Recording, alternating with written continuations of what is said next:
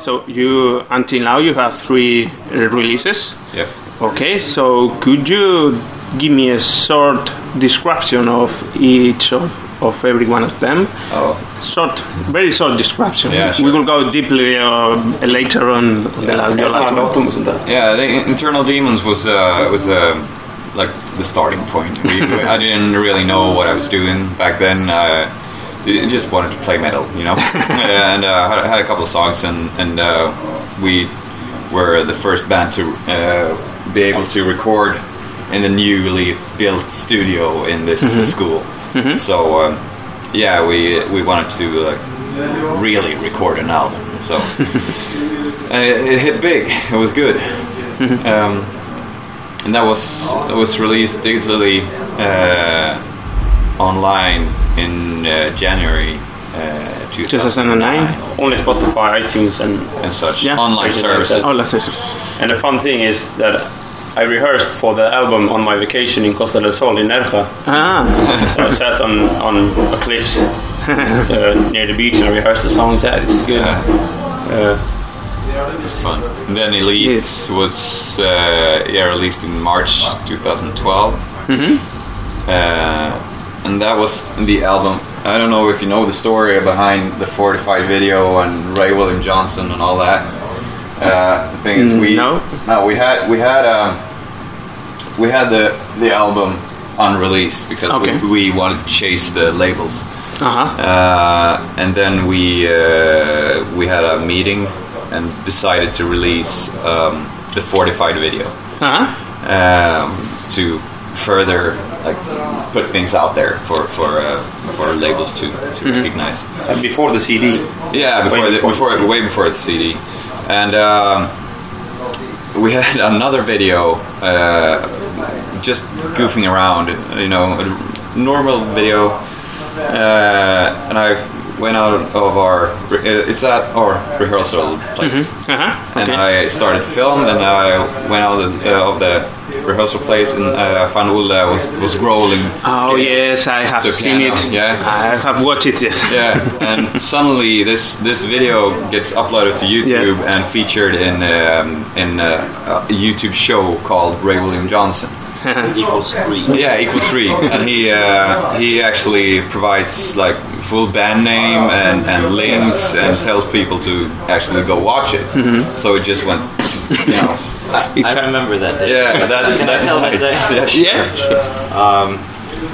Well, that just before we released that video, and it got a lot of views. We were at Ulla's place. Yeah, drinking beer. And we were just following the views and like 7,000.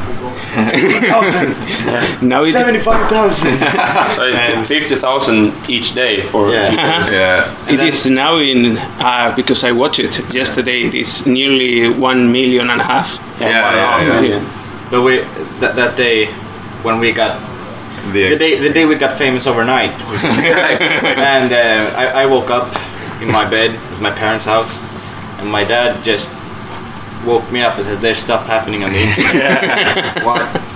And then I call Eric, I think it's 18 times, and he doesn't answer because he doesn't know how to wake up to an alarm clock, right? Yeah, exactly.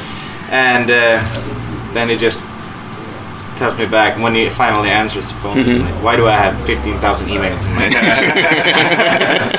That was one for each subscriber and for each comment and all that. So I just thought something's wrong. I mean, and I have to check it out. And then it got featured, and that led to a lot of views on the Fortified video, and people loved it. So it got a lot of attention in the social networking and the internet media, which later led to the attention of Spinefarm. I don't know. They heard the song, and they heard. I actually talked to them if they signed us because of the views or if they signed us because of something else. And they actually because there's this online service where you can send songs to them. Yeah. And that's where they recognized us, not through YouTube. So that's good. Yeah. That's the whole story about us signing to them. And then we signed with Elite, and we released Elite in March Okay. So a lot. we will go deeper on your last effort. Yeah, sure. Point Zero Solution. Yep. So could you tell us something more about the recordings, the evolution between the two previous efforts and the new one? Yeah. Well, these songs were written. We started writing these songs after Elite was released. We recorded Point Zero Solution in January and February 2013. So after we came home from Japan in late 2012, we finished the songs, finished the lyrics, booked the studio and everything. And so 11 songs. I wrote the lyrics. It's like a timeline of how a society can work from glory and prosperity.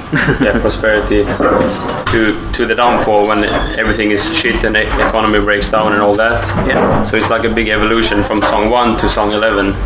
So if you read the lyrics, you'll find the timetable just matches everything. So and it was released September 2013. On Spinefarm. And we recorded it in such a cold Swedish winter in close to Falun. Everybody records. Every good Swedish band records in Abyss and Black Lava. It's a famous studio, right? Hypocrisy, Rock Funeral, many bands record here.